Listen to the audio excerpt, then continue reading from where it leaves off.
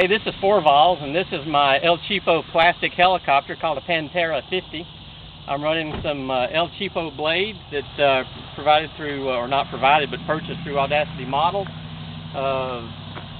There's been some question about, are these blades good enough?